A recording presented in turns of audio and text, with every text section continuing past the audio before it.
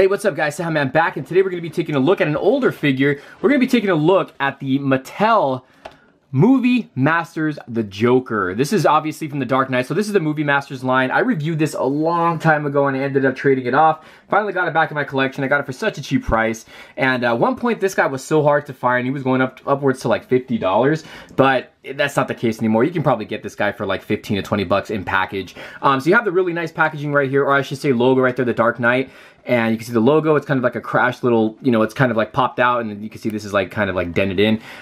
We have the Joker right here, it comes with an evidence, and you have the Joker card, which is awesome. You have Batman right here from the Dark Knight. I always like the packaging on these Movie Masters. I thought they were great. Again, this is made by Mattel. So right here on the back, you have the other three figures. There's a Chase figure, there's a Gotham Thug, and there's Batman right there. There's a little bit of a read up here. If you want to read that, feel free to pause and you can do that.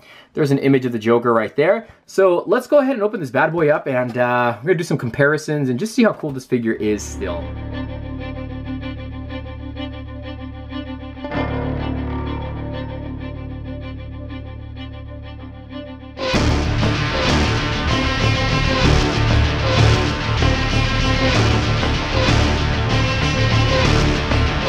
The accessories that he comes with, or just some of the stuff that he comes with. So you get this evidence bag right here, and there's nothing really in it. I guess if you wanted to, you can put the card in here, because if you guys remember at the end of Batman Begins, Commissioner Gordon gives like a bag like this to Batman, you know, tells him there's a new, you know, villain in Gotham. But you got the Gotham PD right here, and this is sealed by in the date, and there's a warning on here, so you can actually open this baggie up. So that's really cool that you get this.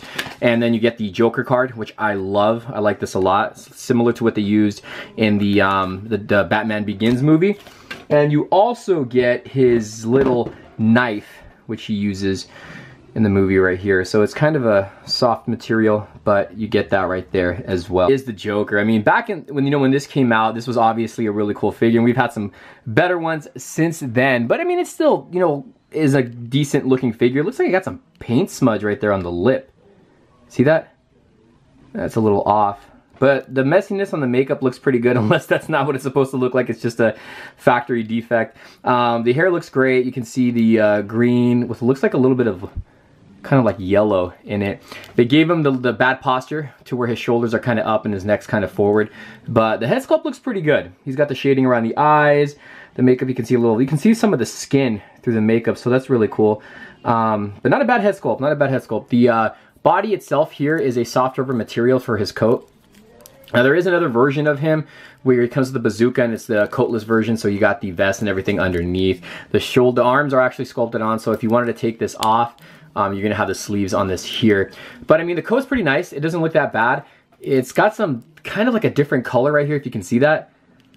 See how it's like a darker color? But it has them on both sides here. I think it's like that in the movie, I don't remember. But again, it's a softer material, and you can see the different color that he has inside of the coat.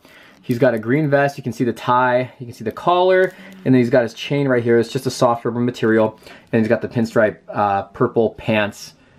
Well, that's pretty cool. And then you got his shoes right there.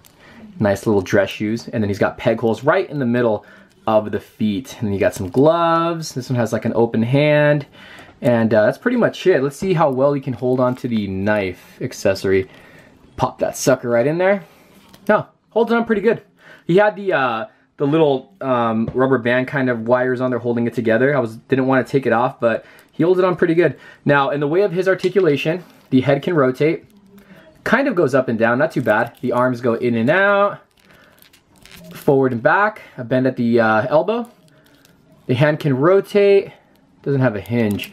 As far as the waist goes, it looks like he doesn't have any waist rotation or an ab crunch, but the legs do go in and out, forward and back. He's got a bend at the knee, mid-leg rotation.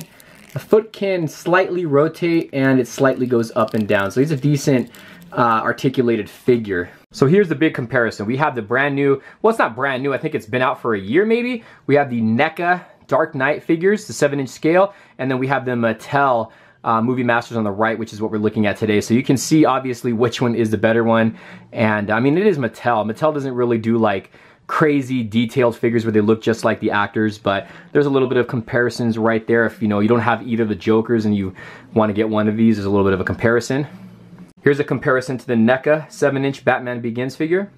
And there you have it, guys. There's my review. Today we're taking a look at the Mattel The Dark Knight Movie Masters The Joker figure, based off of the movie The Dark Knight by Christopher Nolan. The Joker was played by Heath Ledger. I'm sure all of you guys know that. I'm pretty sure a lot of you guys have seen reviews on this or own this figure, but yeah, I just picked it up not too long ago and I wanted to do a review on it so I can open them up and put them in my collection. So you guys let me know about the figure. Do you have them? Do you still like the figure? If you want to see more of the Movie Masters reviews or you want me to re-review some, let me know in the comments below, guys. I think he should have come with a gun at least, since the other version came with a bazooka. But yeah, this guy definitely should have came with like a gun. But you guys let me know in the comments below what you guys think about this figure. Thanks for watching. Give the video a thumbs up. We'll see you guys later. Peace.